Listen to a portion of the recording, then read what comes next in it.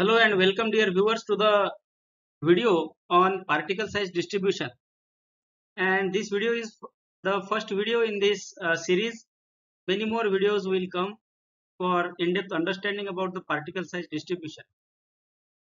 In this video we are going to see what is D10, D50, D90, D100 and other terminologies like span and the distribution width. So as we are aware about the particle size distribution, particle size impact onto the formulation. So basically the pharma professional deals with the particle size of APIs and the particle size of excipients.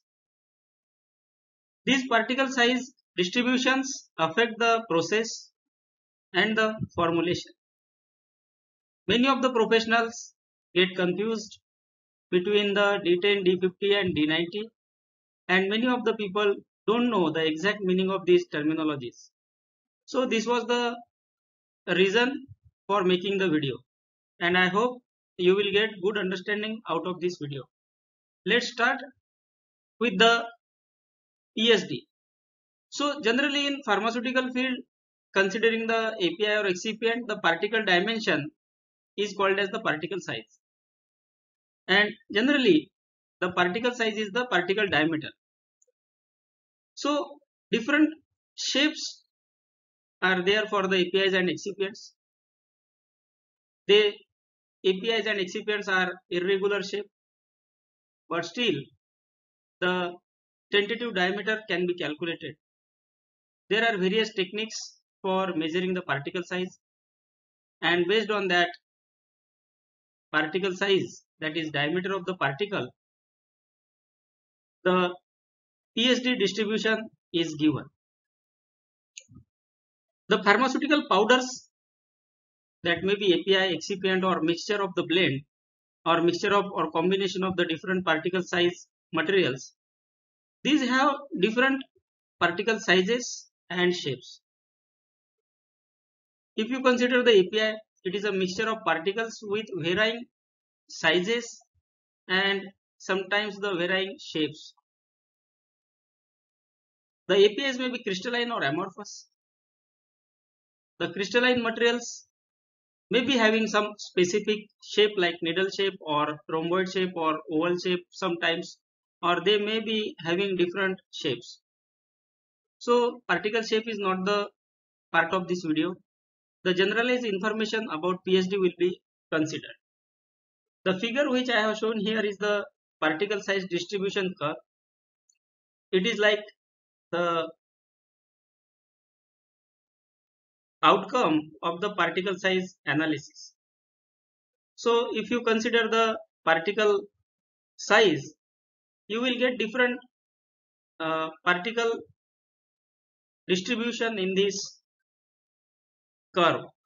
This curve is called as histogram. Now the particle size determination methods are there, like dynamic image analysis is there. The image analysis provide the number based distributions. Sieve analysis is there, which is very common, that is mass based distribution. Sieve analysis is generally done for the lubricated blends, and in sieve analysis the cumulative percent retained over some specific sieve is determined. Then laser diffraction method is there, which works on the principle of volume based distributions. So for the D90, D10 and D50 terminologies, laser diffraction is the method of particle size determination. Now particle size by volume determination, that is laser diffraction. First is D50. So D50, that means the average particle size. Whatever the powder material you have, it will have some specific median or average particle size. So that is determined by the D50.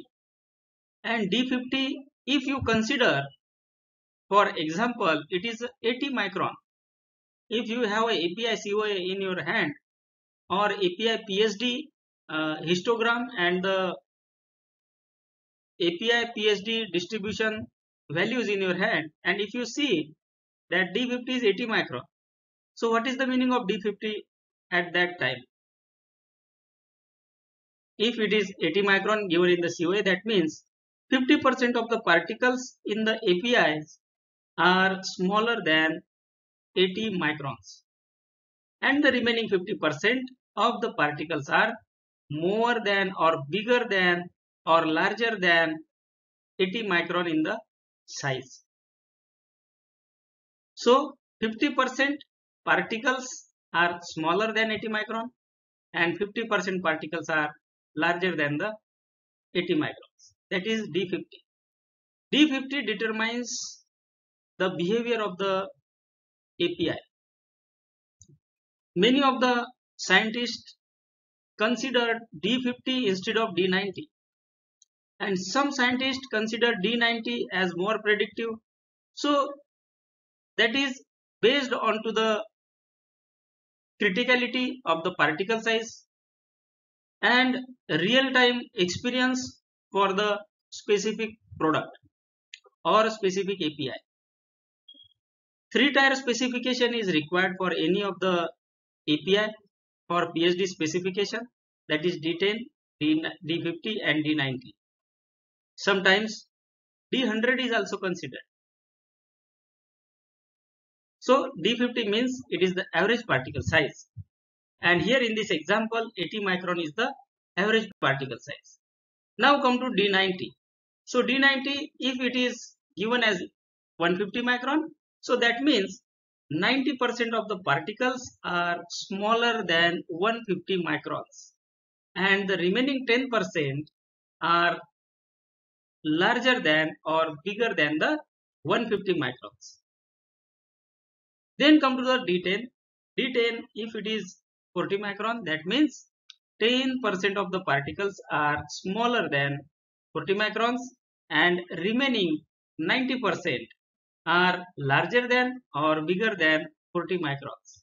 So D90 and D10 are opposite to each other. This is interesting to note that D10 and D90 are opposite to each other. Now we will see the example. D10 40 microns, D50 80 microns, or between 50 to 110 microns, and D90 below 150 microns. In some of the APIs, the D100 is also considered, and D100, for example, I have given here as 180 microns. So all the particles, D100 means 100% particles are having the particle size of 180 micron below. While setting the specification, you should consider the different API PSD trend from the API supplier, effect of that API PSD onto your drug product CQAs, and stability, processability, and the specifications are derived based on the product requirement. Generally D10 values or specification is given as not more than some microns, whatever it is. Here I have considered 40, 80 and 150 as prototype example for only your understanding. Then D50 not more than 80 microns, or sometimes it is given as a range, that is between 50 to 110 microns. Then D90, that is below 150 microns, and if you are giving a specification of D100, that is below 180 microns. Whenever you are going to give particle size specification, always consider the batches manufactured with that particle size range, their stability, their dissolution if you are working on tablets or capsule formulation, and if required the bioequivalence or bioavailability data.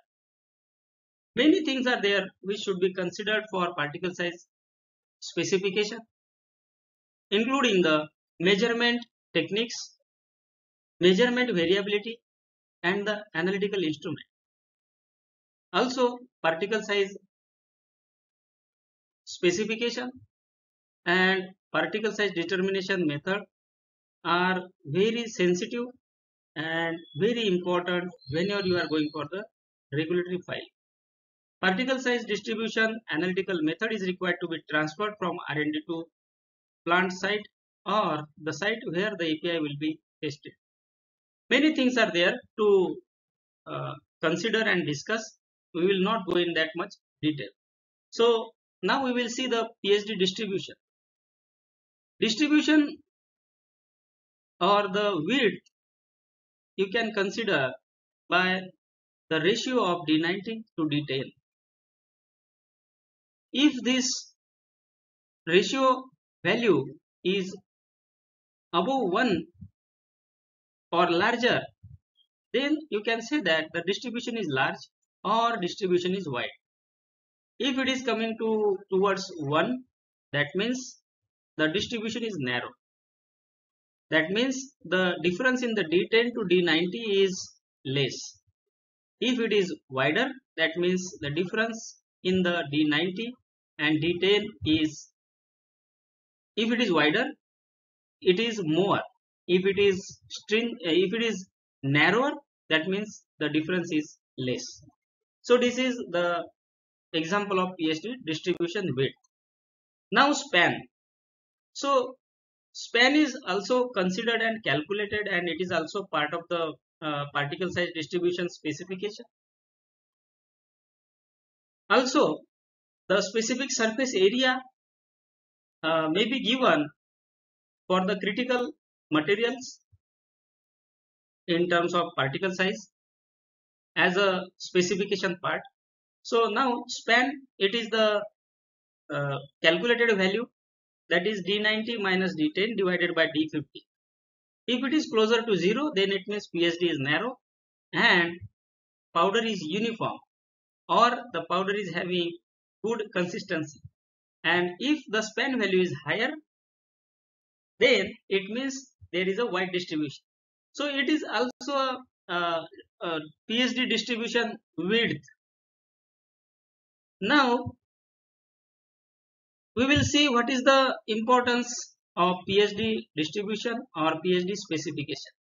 So always consider PSD, it is as a critical material attribute, whether it is API or excipient. And why it is important? Because it affects the process, it affects the drug product quality attributes, it affects the stability, it affects the bioavailability. That's why PSD distribution becomes very, very important. Narrow PSD distribution is very important, because if you have narrow PSD distribution, that means the batch to batch consistency will be there. All the API lots to be used in the manufacturing will have consistently same distribution or same particle size or nearer particle size. PSD is an important critical material attribute, and it is related to formulation and process selection. Also, the particle size and BCS terminologies are related. BCS 1 and 3 materials are highly soluble, while the BCS 2 and 4 are low soluble. So whenever there is an impact of PSD onto the dissolution, that time for BCS class 2 and 4, the PSD becomes very critical. Also for BCS class 1 and 2, though the solubility is high, but still coarser particles if you get, it will dissolve slowly and it will affect the dissolution and solubility. Also, the manufacturing technique and the formulation design will be dependent onto the PSD specification or the PSD of the API. So API PSD affects the physical properties, chemical properties, physicochemical properties and biological properties of the API. The physical properties like bulk density, tap density, surface area, specific surface area, these are affected. Sometimes the material develops static charge because of the micronization. The particle size distribution affects the flow. Then the chemical properties like reactivity is different for different particle size materials. Degradation pattern are different. If the micronized API get exposure to the excipients because of higher surface area, the degradation will be more sometimes for some of the APIs, while the coarser material will be stable. So this may happen, and this is very product specific. I am not talking this in general. It depends on the product. Then biological properties like absorption, which is governed by the dissolution, and dissolution is governed by the solubility. So the rate of solubilization or rate of dissolution will be dependent on to the particle size. Sometimes because of the micronization, impurities get generated, flow get hindered. Because of the micronization, many times the static charge develops. So there are some problems associated with the micronized APIs also. The bioavailability is affected by the particle size. The manufacturability, processability, and the formulation properties are also dependent onto the particle size distribution of the API. Sometimes I have observed that the particle size of the API has impact onto the description also. So if you have any experience onto the micronized API and coarser API, you will observe that the micronized API looks different color compared to the coarser API. So this may happen for some of the APIs, also for some of the excipients. So this is regarding the particle size distribution, particle size specification, and their impact onto the formulation. So I hope you have got understanding about the D10, D90, D50, and D100, and how these things are related to the formulation development, and how these terminologies are decided. That means the specifications are decided. Thank you for watching the video. Kindly share these videos to your friends and colleagues so that they can have good understanding about these important topics. Thank you.